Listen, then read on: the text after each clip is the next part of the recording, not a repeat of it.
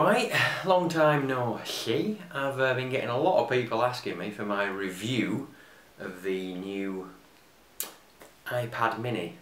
Ha! See what I did there? Samsung Galaxy Note 2, which in my northern dialect, which I seem to be putting on very strongly at the minute, is my phone of choice. I use it every single solitary day. And what I didn't want to do is come on and do one of these reviews. I've already seen a review for the iPad mini, it's not even out yet. What I think of a review is when you've had something and you've used it and you've said what you think about it. Now, let's pretend you know all about Android and you've been considering getting one of these, but you're thinking, is it going to be a little bit too big for me? Is the Galaxy S3 going to be alright for me? You know, is that pen going to be any use? Am I going to be able to fit this in my pocket? All those kind of day-to-day struggles that we fight with in our daily life when it comes to choosing the next phone that we're going to own. So I'm going to put together my thoughts and actually, you know, show you the phone rather than just me waiting on, yeah, no, I need a haircut, and it's bad lighting here as well, so sorry about that. But all in all, rest assured, I think it's the best phone I've ever had, and I think I'll be keeping all this one for a little while. I know you don't believe me, especially if you're my girlfriend, but I really do think it is a cracker. So without further ado, let's get on with it. Come on, come on. Okay then, so as I was saying, let's pretend you know all about Android and you've already had an Android phone, or you've made your mind up that you want one, you've never had one before. Same thing really. Point of this is, what's the advantage of this bugger? Well, first and foremost, it's the size of it. It's not inconvenient at all. I find it fits in your pocket just like every other phone. If you had the Galaxy S3 or you're thinking of getting the Galaxy S3, it's a little bit bigger. I haven't got mine with me here, unfortunately. But yeah, you're going to feel it in your pocket. It is pretty slim, to be honest. It's about the width or thickness of a pen. But you've really got to pick one up and have hold of it in a shop, really, to sort of get to grips with how big the thing is. I really don't think the size is a problem. You're talking these days, you want a 4-inch screen at least. This is 5.5, so it adds that size on, but it pretty much it is all screen really. And if you pick up a Note 1, it is slimmer, and because it's got its rounded corners, I mean, you do have to use it with two hands when you're texting. There are options to sort of enable it so that you can just have it on one side, but I think, you know, ideally you do want to grab all of it with two hands. But if you've got jeans on, any pocket, it's going to slide in because it is thin. I mean, it's thinner than, I think it's thinner than an iPhone 4, to be honest, with its glass front and back panelling.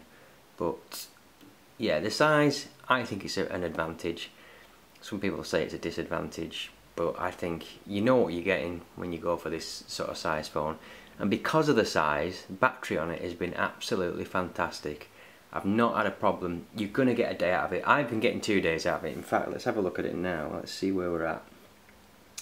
I did pop it on charge a little bit today, just so that it wasn't popping up the running out of battery message. So it says 1 day, 10 hours there. Now, I did connect to my USB at work for well, maybe half an hour, something like that, just to give me, and you can see the sort of steady spike that was going down there. It's just raised up a little bit, just to give me that little bit extra. You're definitely going to get a day out of it. I always have it on full brightness. Slid to the edge there. I always have Wi-Fi on, I always have GPS on, I always have 3G data on. I've turned mobile data and Wi-Fi off now to stop me getting any notifications while I'm doing this.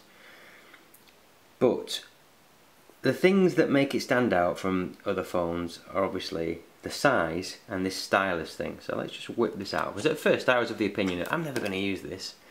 Now I've got it set so that every time I pull it out, it opens up a new note that I can use here. I'm not going to save that. You can set it so that it doesn't do that. Now I have set it so that it does do that. Now there is something else that it does when you first get it. Now I'm not a big fan of it, but I'll show you it anyway. And it's in the display settings and it's called Page Buddy. Okay, now what that means, or what that does, is when you whip the stylus out you get this page here. Now I don't know how well you can see it, but it's just basically different types of handwriting messages you can write. It's just a different style of paper basically.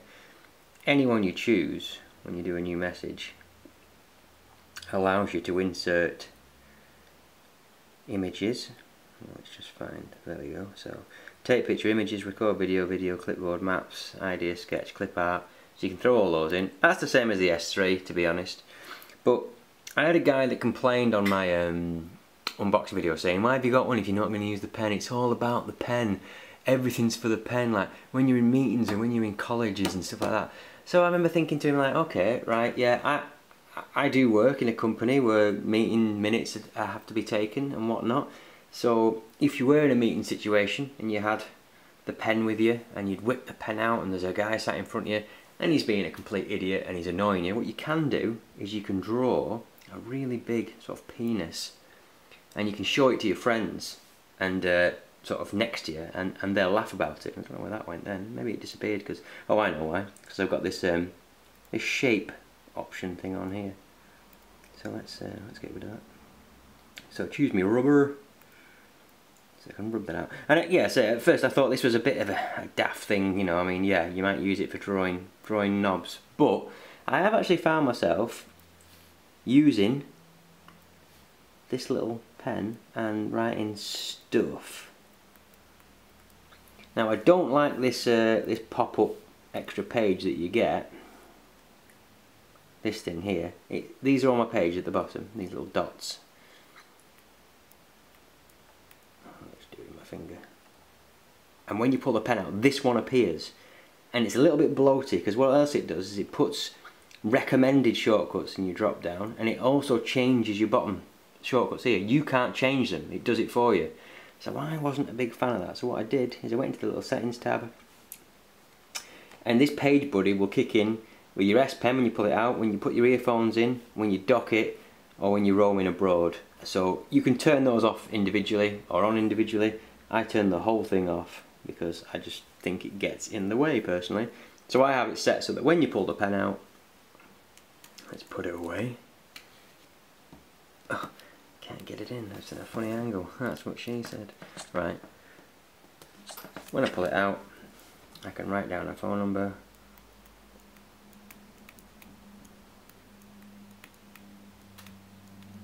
That's not a real phone number. Well, it might be. It's not one that I intentionally mean to be real. So I find that you can whack the note down and then you can just tick it and it'll save it. You can close that. You don't have to have that popping up, but I find I am using it amazingly. I didn't think I would. I've got the S Note app in the bottom here, so when I tap that, it opens up all my existing notes. So what have I got on here? Oh yeah, hovering over it pops up, isn't it? So Note 2 review, so there we go, let's have a look in there. And again, my writing is amazing, but I do actually find myself quickly scribbling stuff down. So Note 2 review, MacBook fight, Note 2 bad points, Note 2 good points. Yeah, that's not the note I wanted. There was actually one. So I'll give you an idea what stuff I've been putting on here. Video list, Xbox games, wanted list, food shopping, washing, tidying up, other shopping, deep clean, Note 2 bad points, MacBook Pro eBay list, to-do list. So I literally find myself scribbling on it as if we were back in the dark ages, and I never thought I would. I bought it because of the size and the battery and the quality of the screen, but I do find myself using this. And you can also transcribe. When you actually write a message, you can use the pen handwriting. Now I initially put that down as a bad point, but I actually find that I'm getting okay with it. So if you've got the pen out and you do a new note like this, you've got, I don't know, you probably can't see it very well, but that's your little brush at the top. If you hold your pen down on it, you can change the thickness of it, and again, you've probably seen this, change the colour of it, change the type of brush that you've got, or type of pen. I tend to have this one, I tend to have it very thin, and I tend to have it black, very sort of boring and plain. That's fine. The next item along is a little icon for drawing shapes. So if you're going to be drawing specific circles or triangles, for whatever reason you would choose to do that, if you're making a note and you need to put a specific shape by it. I don't know what else you can do with it, and it doesn't recognise that. So yeah, don't know what I would do with that, but yeah, it just makes you sort of polish up what you're drawing. That's the rubber icon, so let's get rid of all those shapes. You can just clean the page, you don't have to actually draw, rub everything out manually, but I kind of like doing it, it's kind of nice. So, paintbrushy thing, insert shapes, text, so if you hit on the text, if you've got the pen out, you get this little bottom section here. Now my writing, as you've already seen, is garbage, but if I just write in here, now this works best if you're holding it in one hand and writing in the other. So a line gives you a space, a line to the left is a backspace, so you can delete on it. And again, at first I found myself always using the 2-thumb keyboard, and then incidentally the keyboard itself is brilliant because it's got the numbers on the top. Fantastic. But this automatically pops up when you've got the pen out. So let's just try and write something like, my name, oh dear. See, it even recognises that is Stuart. I deliberately buggered that. See, I even tried to make that not recognise it and it still did. That's mad skills. Put space in there. There's no space there. So I mean, I think you'd find yourself constantly fiddling and faffing, and it's put capitals in. I think it literally looks at the way, at the size you're writing. If you're writing quite small, oh, that went big. That's interesting. Or you have to round the corners. So yeah, there's obviously lessons to be learnt there, but if I write a word that it doesn't know, like flipping, oh, this isn't like heck. They are real words, so I don't know what I'm talking about there. It's not putting a space in between each one. But I am making a bit of a meal of this here, but you can actually find yourself being fairly fluent with it. And but again, you have to hold it in one hand and write with the other. Otherwise, like on the table like this, it's not as easy for some reason. Even though you'd think it'd be easier, but it's not. It doesn't appear to be. So, writing text on here is cool, and it is actually a little bit quicker than just typing. You hold your pen down, it'll highlight a word, delete the whole word. You can actually, on the rubber, when you hold down the rubber, clear all. That's a quick way of clearing all, surprisingly. So as for the scribbly note side of things, I actually find it pretty good. The only other real difference to any other Android phone that you've got on this, and I've not seen anybody else go on about this, I'll put the pen away for now because we've seen enough of that. It's not really good for putting it down when it's flat on the table for some reason. Oh my goodness, right, get rid of that. Is when you hold down the back button, the capacitive back button, you get this side menu here, which is pretty weird because I thought at first, what's that? And you see the little tab there, it sits there. If you hold down the back button, it disappears. Hold it down again, the whole thing comes back. Now, there's a specific list of apps on here: Chrome, email, gallery, Gmail, maps, messaging, S-Note, Google Talk, YouTube, Twitter, Facebook. So all the sort of googly ones and the main sort of social networky ones. And if you hold down on one of these apps, like for instance YouTube, if I can do it properly, hold it down, drag it in, it loads YouTube. Fantastic. Pick anything else from this little menu, like for instance Chrome, and drag that over, it loads half the screen as Chrome, half of it as YouTube. Now I don't have any data connected, so I've picked some fantastic apps to show you there, but the point is you can actually have two apps going at once. So you could have your email open, your text messages, or your YouTube and something else. You can drag this bar up and down to change the proportions. It's not going to connect to anything because I don't have any data switched on at the minute. So let's bring S-Note into there. So those notes that I was just looking at then.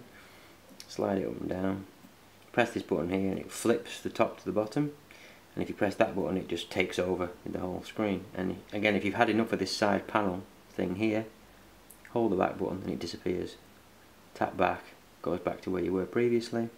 Back. I always use the back arrow. I never really click the home, because when you back out of something, it actually closes, and I prefer that. Don't really like just hitting that and thinking, oh, stuff's still running in the background. So holding it down. get rid of things like this, you just hit the bin to get rid of them all at once. I don't really like leaving stuff running in the background, but yeah, the S Pen integration's pretty good. I quite like it. I didn't think I would, and that's a lot. That's a lot for me. Screen size fantastic. The battery life's amazing. You know, this 3,100 milliamp battery will get you through 2 days. And I do a lot of travelling. I'm always messing on the phone and stuff. Again, full brightness, GPS always on. Everything that would drain the battery, normally like Wi-Fi. I don't have Bluetooth on, but everything else is always buzzing and it's always full brightness, and I am getting so much life out of it. I'll disconnect it about 8:30 in the morning, and I'll still be using it. I'll get home from work and I won't bother putting it on charge, even if it's on the 50%. I found with the S3 that if it was on a sort of 50%, I knew by the end of the night it would be down to at least 20, and it wouldn't be enough to get me through another day. But when this is down to 50%, I don't even sweat it. It always manages to get through, so it's pretty damn good. And as for the size of it, I find that it is pocketable. I know I'm not saying it's not the smallest phone, and it is fairly weighty, but it's got a good, it feels nicer than the S3. And funnily enough, when I hold an S3 now, it feels quite small, obviously because this is such a behemoth. But you'll fit it in a jeans pocket, you'll fit it in a handbag if you're a woman and whatnot, in your crazy bag full of stuff. My girlfriend said it's actually too big for her, but again, it is extreme. You wouldn't really go in for something this big unless you had a rough idea that you're going to have to hold something quite big. Ooh. But yeah, I was of the opinion of getting this Nokia, this Windows Phone 8, and this was off my radar, so I knew it was out, and I thought, yeah, not really a big fan. But when I went in and had a look and picked it up, if you've got an S3, I don't think it's really worth you making the leap to it, to be honest, because it's not that different. But that little split screen, multi-screen and the pen do give it that little extra angle. There are other things that you can see and do with it, but I've seen a lot of videos showing and explaining what they are. You can see the detailed specs, you can see the weight, the size, the comparisons to other phones. I think the thing that sets it apart is being able to write those hand notes, being able to write the text in the bottom, and being able to have those split screen applications on. Everything else, sorry, that assistant, that page buddy thing that sort of jumps in, gets a little bit in the way for me, that. But everything else you will see, even with this Jelly Bean version, is, I mean, I had the Jelly Bean on the S3 as well, but you're not really going to notice anything else other than TouchWiz. And I know a lot of people don't like TouchWiz. I went through a stage of hating it, but now I really like the extra functionality and stuff you get. But there's nothing on it that makes you think, wow, this is running Jelly Bean, it's completely different. I recommend that you try it out by picking it up and seeing if it will fit in your pocket in the shop and whatnot, but try and not get arrested for doing that, because it might look a bit odd, sliding a phone in your pocket that's on a drawstring to stop you stealing it. But I've been really impressed with it, and I will do individual videos that cover things properly, because I understand this now is just a general natter and it's not really showing you anything in depth. But what I intend to do, because I know it's been a bit video has been a bit thin on the ground lately, is take one aspect and do a 5 to 10 minute video of that one thing and plod through it. Because I know sometimes when you're thinking of getting a phone, you're like, well, can it do this, can it do that, what happens if you've got the lock screen on and you pull out the pen, all that kind of stuff. So I expect people to just sort of ask me the usual stuff underneath this vid, and I'll use that. I mean, I asked a few people on the Facebook group the other day what they want to see, and they put a few things on there, so I've got all that in the back of my mind, and I will be doing videos that are a bit more useful. But this, to me, this was, as far as I'm concerned, just a video to say what I think of it, what I think the differences are that sort of set it apart from the others, and is it worth getting. If you're in the market for something that's going to have a long battery and you don't mind the extra size, and I think you will find yourself using the pen, totally go for it. If you've got an S3 and you're thinking, well, it looks fairly similar to an S3, should I bother making a change? You don't really need to be honest. The biggest thing that set it apart from that is just the battery. Battery's an extra 1000 milliamp hour, so it's going to give you that bit more juice. But I'm a bit daft. I'll obviously go for the latest and greatest thing if it's there, but I really don't think you need to jump from an S3. Jump from anything else, but if you've got an S3 and you're considering it, I don't really think you need to, personally. But that's just my opinion, that's all it is. Right, I've probably repeated myself about 1,000 times now, so I'm going to get off and I'll talk to you all in another video. Take care now. Bye bye then.